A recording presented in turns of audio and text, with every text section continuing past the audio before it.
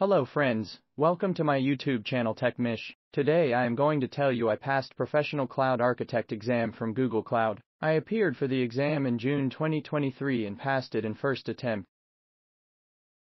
Now, let's look at the 3 steps I followed to pass the exam. First step is I studied GCP course from Udemy. I studied the course from Rangakarnam on GCP Professional Cloud Architect certification. This is an outstanding course on Google Cloud. Especially I didn't have much background on Google Cloud concepts. Secondly, I practiced all the key services in Google Cloud account. This helps to enhance your concepts how to use Google services in practical scenarios. Key services are Compute Engine, Instance Groups, Managed Services such as App Engine, Google Kubernetes Engine, storage concepts in Google Cloud such as Object Storage, File Storage and so on. Cloud Identity and Access Management, Database which includes Relational Database, NoSQL Database, Memory Databases. Also, do hands-on practices on Cloud SQL, Cloud Bigtable, Networking. Here, the concepts of VPC, subnets, firewall rules, shared VPC and VPC peering are very important from exam point of view. In logging and monitoring,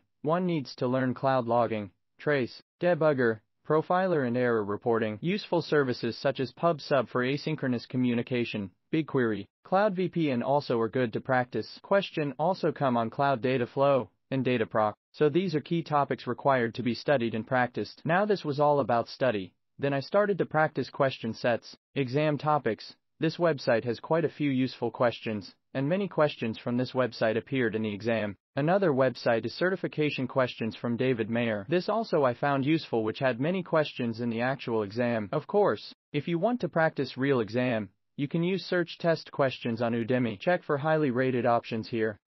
There are 4 case studies that you need to study for the exam as you will have few questions on this. Details are available on Google Cloud website. Please make sure you have understood these case studies and high-level solution while preparing for the exam. This is my experience of GCP Cloud Architect exam. Hope it helps you to get a feeling. I wish you all the best for your exam. If you like the video, do like the video and subscribe to my channel for more updates. Thank you for watching.